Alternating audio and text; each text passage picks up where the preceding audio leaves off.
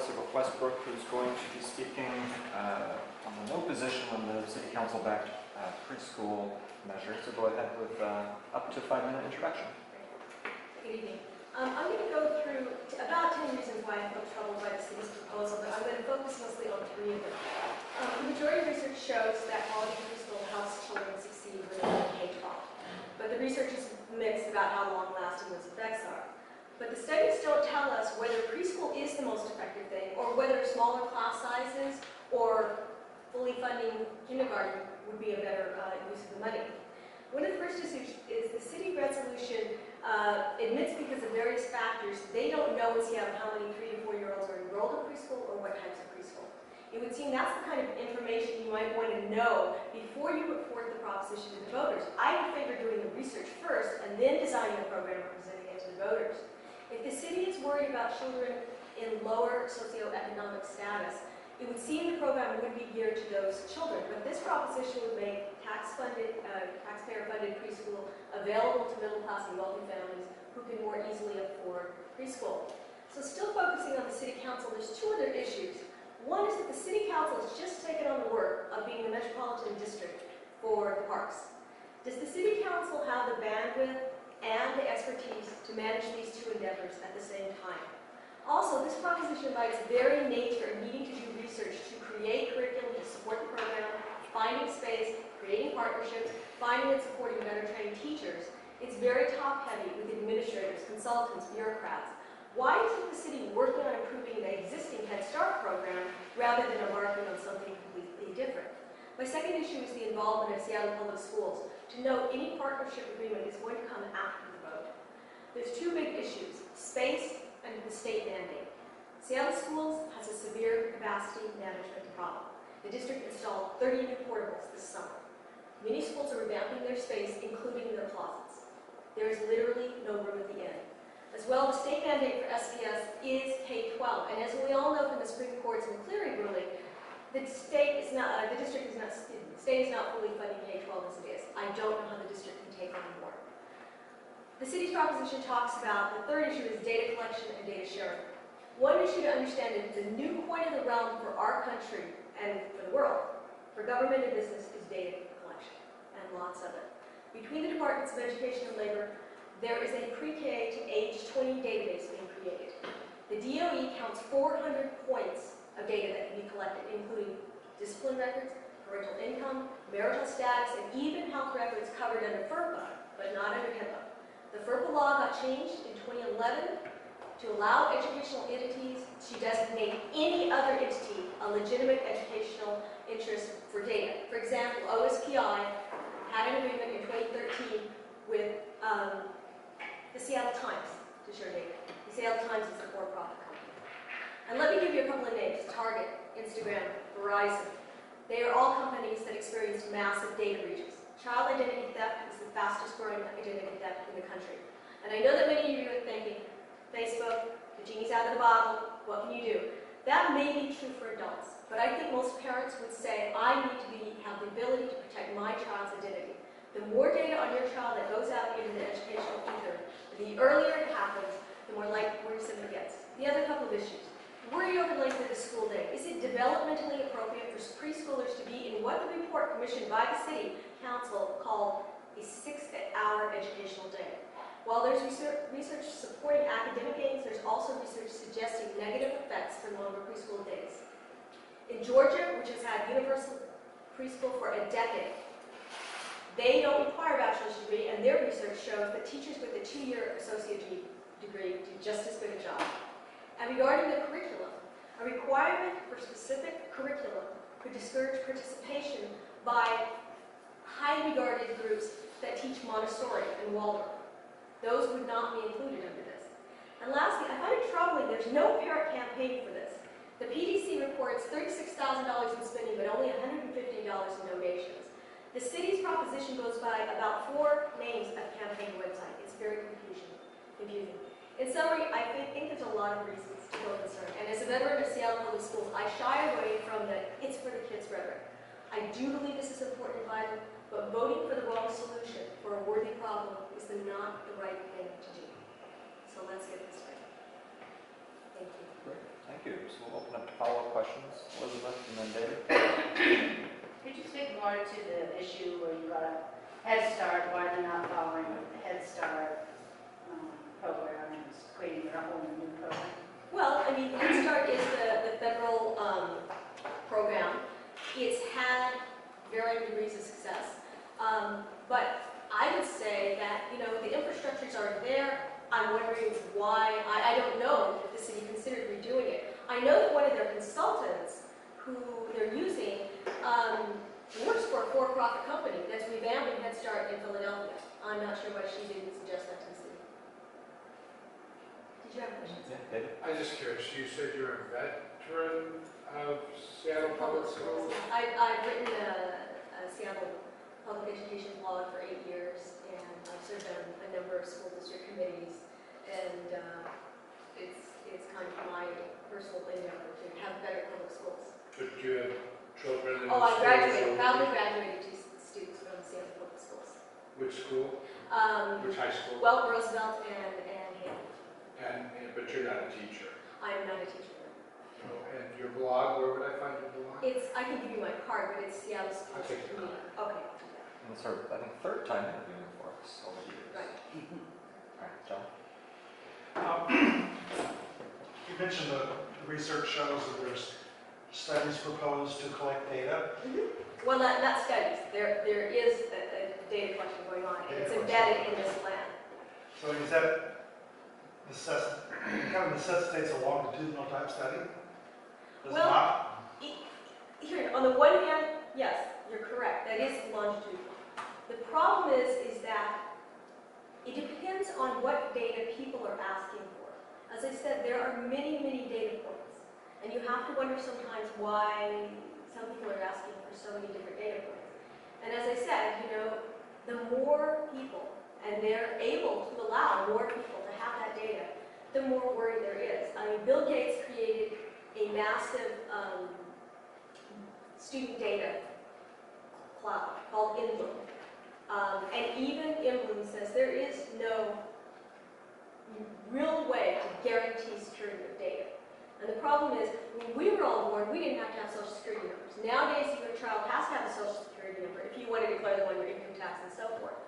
Your child, you might not know as a parent until they're 16 years old that that identity got compromised in some way. And as I say, I think that parents need to be able to know what data is going out there about their children and why it's going out there. And I think for a lot of parents, particularly minority parents, where we see that many more minority children, for whatever bad, good reason, have more discipline invoked on them, might not really want to have all these discipline issues put out and possibly compromised. I'm sure the reason they want that though is if you don't know really what is driving the outcomes, That's true. you want to have as many different factors involved, and you collect data on a number of factors, and then you do like a factor analysis, and you can kind of see where they cluster. And that would be, and that's a very valid point. It's not all bad. Of course, there's reasons to have data, and there's reasons to want to look at all these things together. But I have to wonder about this idea that you might be veering kids off in 6th grade because you see that a group of kids should go this way. I mean, that's something that they do in Germany. In the United States, I would like options to remain open to kids and that they don't get tagged at a certain age because of some data that got collected by the government. I'm curious what you think. It sounds like there's not an official no need, but you are against this as a citizen and person involved with the Seattle schools. Well, I'm not involved with Seattle schools. I just write a blog about Seattle schools. As a former parent. And as a former parent, yeah. I'm going to protect the innocent. What is your belief about the other initiative that people are talking about? Well, you know, I think they're two different things, frankly. I think the other one, it's birth to 5, you know, that's child care. And I think their idea, and I do support this, I think that preschool teachers should have a career. And I think that many people who are career preschool teachers don't make a lot of money. My son went to a fabulous Montessori, and this woman made no money at all, virtually. And of course, We pay people $10 an hour. I think if you want quality, just like if you want quality in teachers, you need to pay for it. Of course, they do need to be better trained. So I see that from the other one, the union one, that's what they're supporting as well. But they also have no funding source. I mean, I don't quite myself understand legally what happens if that one passes. Is the city obligated to fund it? I don't, that's a question I would ask King County or the city. What do you do about that? My main issue about it is I really wish, and I went to the city council meeting where this got voted on, I really wish the city could have worked with these people who are the frontline people and come together and like, what is the best thing that we can do since we're all interested in having better outcomes for all children? And that didn't happen. And I have to tell you, this double way of voting on the ballot, I have to call King County elections tomorrow because I'm not even sure I quite understand how you vote and what the outcome will be. And so I just wish, if they work together, we might have one thing that we would all support together. Jen, do you have a question from earlier? I just am confused because I feel like we're talking about, I actually really, first of all, I want to say I really appreciate a lot of the points you brought up. I thought many of them were quite good. I am confused in some ways about the way in which you talk about data and it being tracked and kids being tracked, and I don't see the connection. I feel like, I don't know how we got from point A to point B on some Because of that. it's embedded in your plan. It talks about data sharing, and I mean, it may not be discussed in a big way. I'm pulling it out at this point because it's, one thing that's happened when I started this blog, it was really about Seattle Public Schools. But as public education has gotten bigger statewide and nationally, data collection is a huge issue. That's not my question. Oh, okay. Sorry, because How did I get here? I pulled it out of here. no, the question I have is, you then started talking about how they'll use data to track kids like they did in Germany through schools, and I didn't know how you got to. I understand why they're collecting data. I understand the potential that they could anonymize data, they can aggregate data and have sort of look at trends, and we can as this moves forward, or any of these have very legitimate. What I was curious about was how you got from collecting data to kids being tracked. Well, I mean, that is part of the national discussion about data collection about public school students. Is what are we going to use it for? What are some possible outcomes? That's one that's been discussed. That's one that troubles me mainly because Is it part of this plan? Where is the problem? Okay. Nobody knows for certain. Nobody knows what the federal government is going to do with all of its pre-K to age 20 data. I mean, our state is tracking. They have their own database, and the feds do. It's a hard thing to say, and I think it's better right now that we have this public discussion. What is it we're going to use this data for? Because, as I said, FERPA law was changed. Anybody can have access to data, even for-profit companies. And that's where you get into a trickier issue of, okay, what are they using it for? The goal might be more personalized learning, better products, absolutely. But the flip side to that is pretty troubling, and I think it was worth it to me to bring up. Thank you. Yeah, Mary? One thing that disturbs you is the fact that they didn't consult community colleges who run programs for young children and local people who would know what is wanted here. Well, let me just say, I don't know that for certain. I'm not saying they didn't consult those people. I've heard that they did.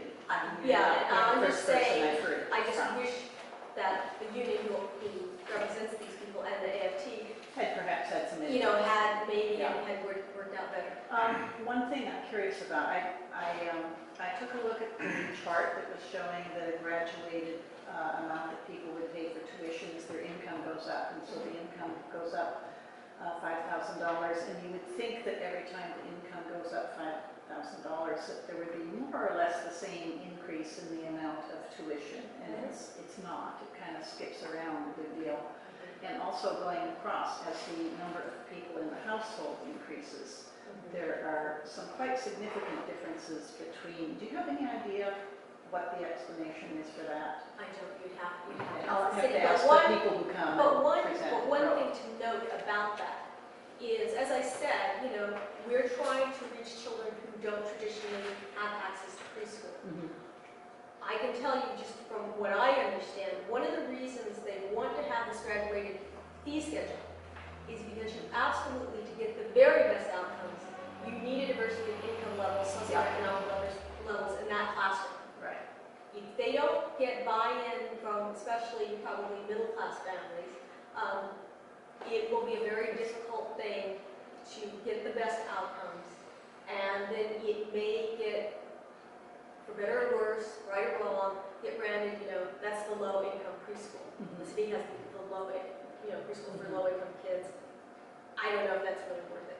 That is one reason why I think that they want to make it high quality, but I wish the work had gone into considering what that looks like and what that's going to, well, they did do research, but I mean, exactly how are they going to get there?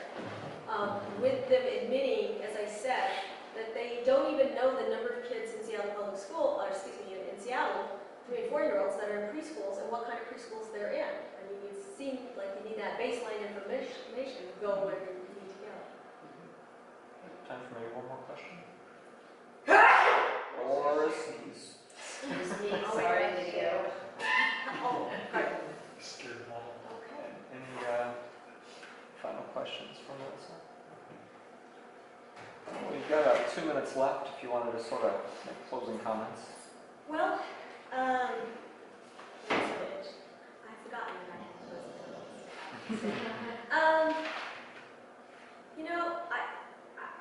A couple of other issues. They want to have dual language programs, which are really great. I can tell you from Seattle Public Schools, it's really costly. And again, you're going to be putting more money probably at an administrative level because you're going to have to organize that. The other thing is the eligibility priority will be given to children who live in available program classrooms, and it seems sad that where you live in the city is going to determine if you're going to be able to get into one of those preschools.